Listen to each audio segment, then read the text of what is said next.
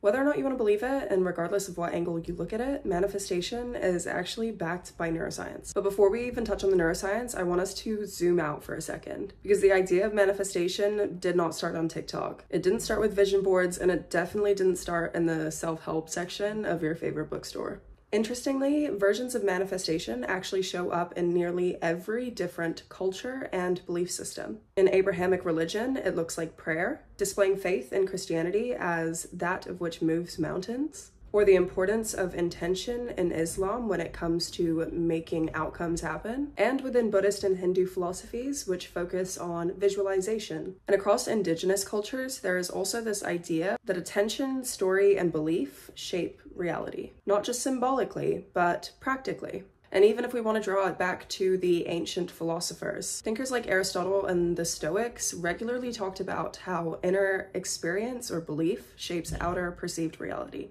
And the core claim that I'm going to be making is not only that these are all different versions of the same thing, but that we now have the scientific evidence and tools available to study how it works, because it does work. Which really broadly ties back to my wider idea that science is just the mechanism through which spiritual practice is made possible. So with that frame in mind, let's talk about the brain. Starting off with the fact that your brain is not objective, and that's kind of the point. We like to think that we are experiencing reality as it is, but in reality, we're not. And if you want a bigger deep dive on this one, go back to my Everything We Know is a Lie series, the part on evolution. And based on that, we know that the brain is not passively observing the world, it is actively predicting it. Which is why neuroscientists often describe the brain as a prediction machine. Through the course of our evolution, it has been wired to ask questions like, what's about to happen? What do I need to prepare for? And what can I draw from this? And then the predictions or conclusions that you come to from those questions is dependent on your past experiences, your worldview, your religious background, your cultural background, beliefs about yourself, beliefs about other people, basically beliefs all the way down. And once a prediction is made, your brain starts to act like it is already true. But now beliefs are not just thoughts, they are instructions. And this is where things start getting interesting. There is a network in your brain called the reticular activating system. It is its job to decide what in your environment you notice / what is relevant to you. Because at any given moment, there are millions of different possible stimuli that you can be giving your attention to. So the reticular activating system is essentially meant to help streamline that attention or focus onto that of which is relevant for your survival and reproduction. So it essentially acts as a filter that is guided by belief, which is also how we fall into things like confirmation bias, which we've talked about in the Art of Critical Thinking video. If you believe I am not good enough, or I will never get a job, or I don't have enough money, or no one will ever love me, your brain is going to go out into the world seeking information that is confirming of that view, and ignoring information that isn't. Not because it hates you, but because it wants to be efficient and consistent with your existing self-concept. It's your brain basically saying, okay, cool, this is the model of reality that we are working with. Let's prove it right. Because again, as humans, we like to be right. Which brings us to Hebb's law. Neurons that fire together, wire together, which is basically created to help us understand how the brain learns and creates associations between things, but is also relevant when it comes to repetition and things like affirmations, as it helps us essentially rewire the beliefs that inform our reticular activating system. Every time you repeat a thought, especially one with an emotion attached to it, you strengthen that neural pathway by means of the association between the emotion you feel and the belief that you're instilling. Again, neurons that fire together, wire together, which is why it also feels so much easier to remember things that are emotionally relevant to you. And with this repetition, over time, it becomes faster, more automatic, and less conscious, until eventually it stops feeling like a thought and just starts to feel like a reality, or like who you really are. Manifestation at this level isn't about wishing. It's about rewiring your brain to expect positive outcomes before it expects negative ones. And if you're still fairly doubting the power of belief change, there have been numerous recent studies that go to show that belief changes can actually measure biological outcomes.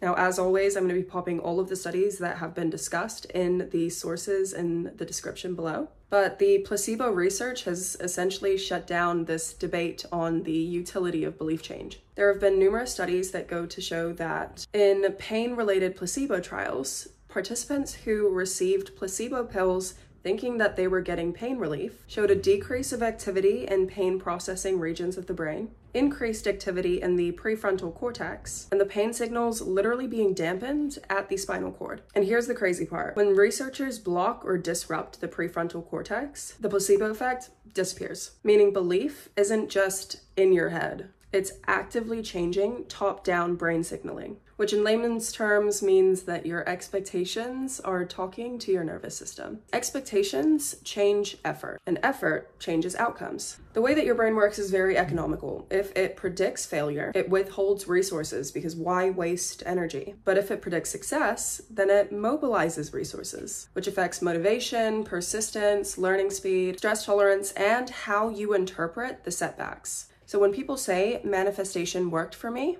what they often mean is my expectations changed and my behavior then followed. As we were talking about with the reticular activating system, if your beliefs are informing you to constantly be vigilant of the opportunities or possible pathways to the thing that you want, going after that thing will feel so much more natural and so much easier because you're now noticing every single opportunity to get that thing that is thrown at you.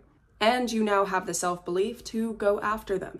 But having this understanding of manifestation as both belief and action is so crucial because a lot of people think that manifestation is just believing things into existence, and it's not. If that were the case, you could easily tell children in war-torn countries to just manifest survival. But you can't, because more often than not, they don't have the actions available that would be necessary in order to survive. But also because a regulated nervous system is crucial to this belief change component. And that's because when you're stressed or hypervigilant, your brain is in defense mode, which means it's not concerned about updating beliefs, it's concerned about protecting them. Conversely, when you have a regulated nervous system, slower brain waves make the brain more flexible, open to new associations, and better at updating emotional memory, which is why things like meditation, reflection, journaling, visualization, and all of those things consistently show up in, I guess, discussions around manifestation, but also around other belief systems like Buddhism and Hinduism. Not necessarily because they're mystical, but because they create the right conditions for change. But the real takeaway here isn't that you can think yourself into a perfect life. Not to say that you can't, just saying that's not the point. It's that your brain is always learning whether you are aware of it or not.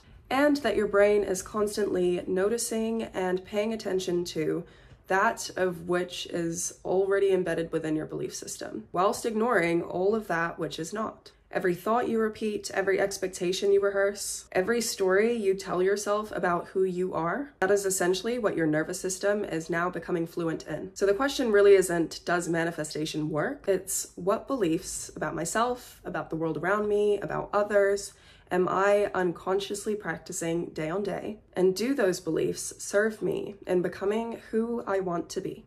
Because that is what's manifesting. Anyways, thank you guys for tuning in. As always, if you enjoyed, please hit like and subscribe so that I can continue making my silly little videos.